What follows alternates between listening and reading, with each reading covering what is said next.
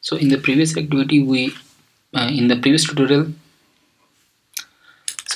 tutorial we actually fetched the current user and checked if there is some user logged in or not. So if this instance is null, that means there is no user logged in. If not null, then it means there is someone logged in. So if it is not, there is no one logged in, we need to start the login activity. So inside that login activity, we are not actually creating the actually implementing the login activity here, as we cannot log in before actually signing up. We first need to provide functionality to this button so that user can jump to sign up page, and there we will get the email address and password and then provide and then do the sign up. So let's go to this relative layout and provide it an ID. It already got an ID which is RL sign up sign in. So let's go to login activity, which is project app com, and here login activity. Inside that login activity, we need to create a relative layout instance, and relative layout sign up. We need to initialize it inside on create, and here RL sign up is equal to find view by ID. You can use the shortcut FB, press enter, r.id and the ID we just copied. And as soon as this sign up this complete relative layout is clicked, we need to jump to sign up activity. So we can use the on click listener and rl sign up dot set on click listener new on click listener, and inside this on click listener we need to start that activity. So we will use again the start activity, new intent,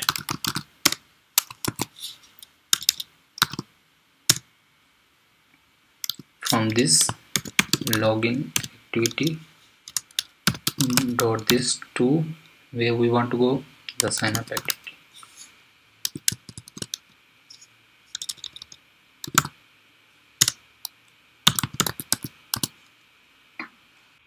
Now the user can go to sign up activity. So let's fetch the value from XML to Java. So first create 3 instance of edText, private edText and edText email and edText password and edText repeat password. We also need a reference for the button, so private button, that was text view I think. Yep, this is text view, not the button, so change it to text view and text view sign up. Let's initialize them, and et email is equal to r.id et sign up email. Let's do this for all.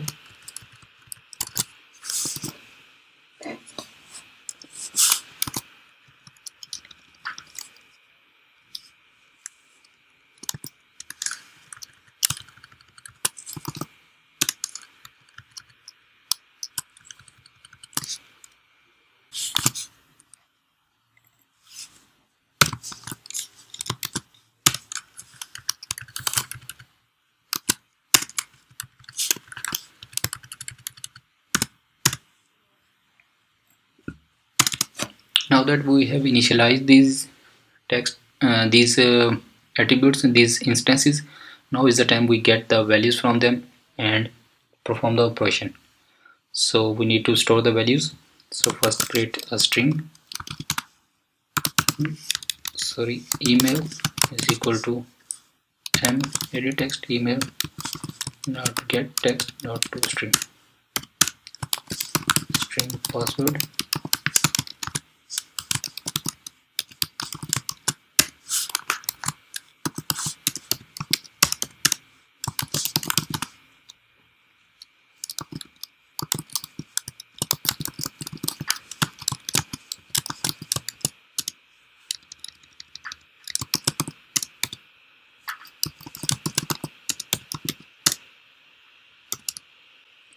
Now we have got the string values of these edit text.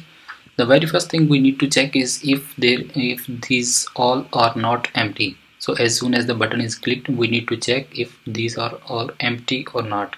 So let's create this. Let's first set the on click listener to this text view.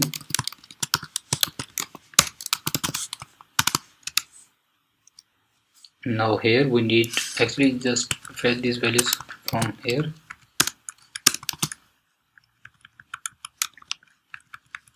And first check if all are not null. So if email dot is empty, we are actually performing the check on if not empty, and again email password dot is empty, not empty, and repeat password dot is empty.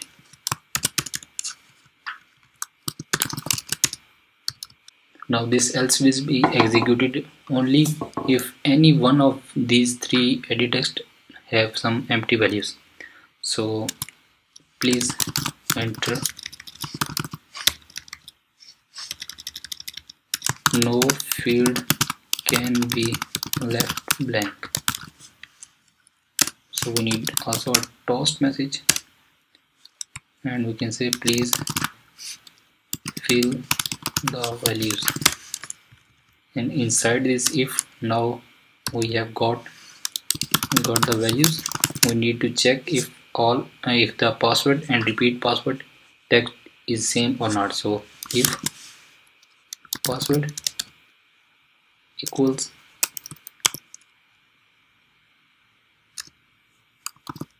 repeat password,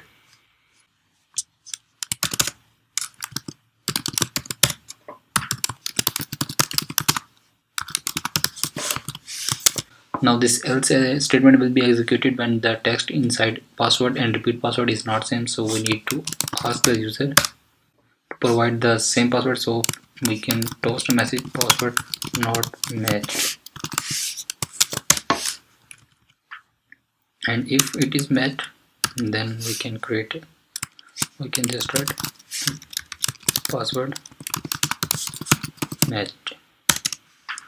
Now after the password is matched, we need to check if the password is more than 6 character long or not, as it is mentioned in the Firebase Authentication documentation that the password for the user should be more than 6 character long. So we need to check if password dot length is greater than 6, else password length short.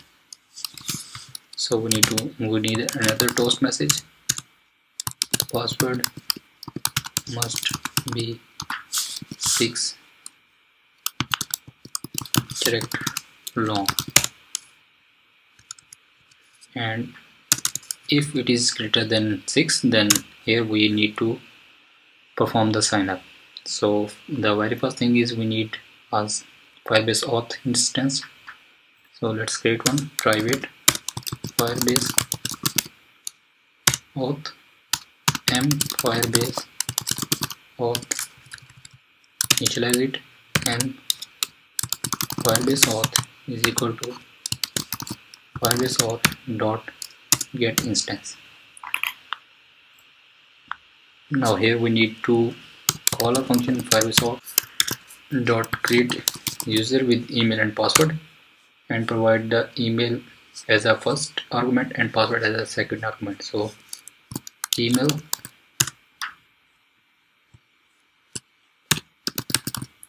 password, sorry, not like this. And at the end of this we need to check if we need a callback function so that we can actually update the user if the user logged in or not. So we can add here add on click listener, sorry, not add on click listener but add on complete listener, and provide a new interface not this one, but on complete listener, and here we can override the on complete.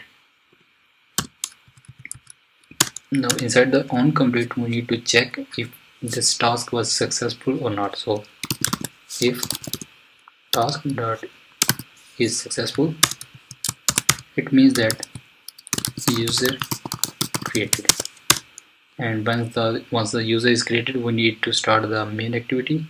So start activity, new intent from signup activity dot this to main activity dot class. And now we need to finish this one. But if the task was not successful, then we can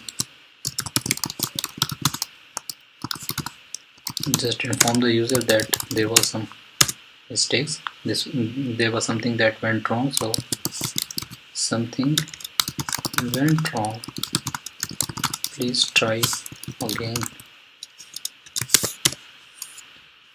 Now we also need to check if we also need to add another listener, which is dot add on failure listener. Now this will be executed when there was some failure, so we need to inform the user with message, just say error and then add the error to it, get localized message. And we need to add another callback function, which is add on cancelled listener.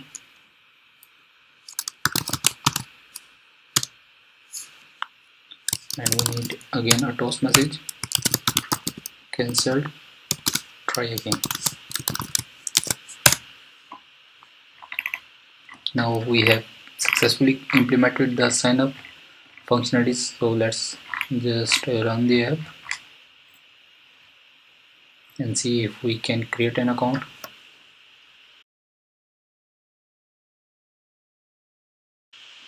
So it is on the sign in activity. We need to go to sign up activity, so we click that, and here we need to provide the email. So let's start. Okay, we need to change this text to white as well. So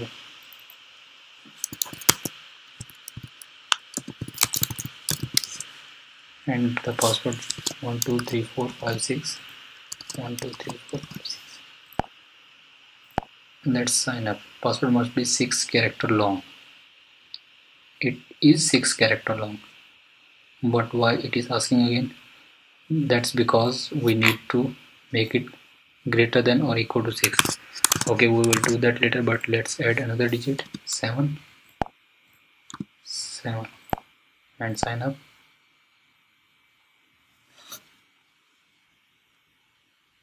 Okay, I already created this email address. So as you can see, we added this on failure listener, which is error, and that get localized message is actually informing us that what went wrong. So just change the email address from here to this one and perform the sign up. Okay, now you can see that we have successfully logged in the user. We have created the account and logged the user in and started the main activity. If we go to Firebase console, let me show you that. And inside the Firebase console, if we go to authentication, we can see that both the account has been created, one with lucas@lucas1.com that we just created, and another one which I created while testing the app. So this is how you can implement the authentication sign up creation of an account. So this is pretty much everything for this tutorial. In the next tutorial, we will be getting the email address and password from the user and then performing the sign in operation. So thank you for watching.